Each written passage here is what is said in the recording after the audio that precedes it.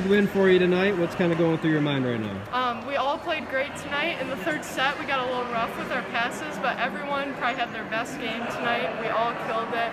We all stayed up the whole time. I've never been so proud. Hoping to go get on Thursday and bring home. As you can tell up there, we don't have a regional win, so hopefully this is our year. Okay. And what were you guys able to do so well tonight as a team? I think our hits were they could not dig our hits tonight, and our serving was phenomenal. Everyone had a great night serving and hitting.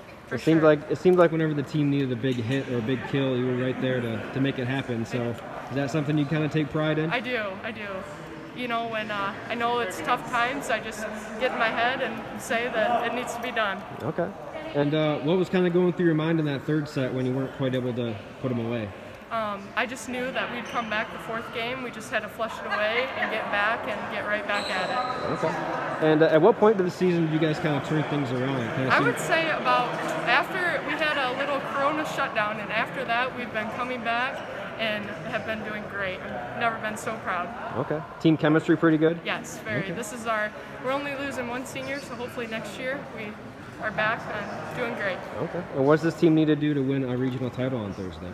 We need to cover, we need to get our hits down in practice, we need to cover everything and get our passes down for sure.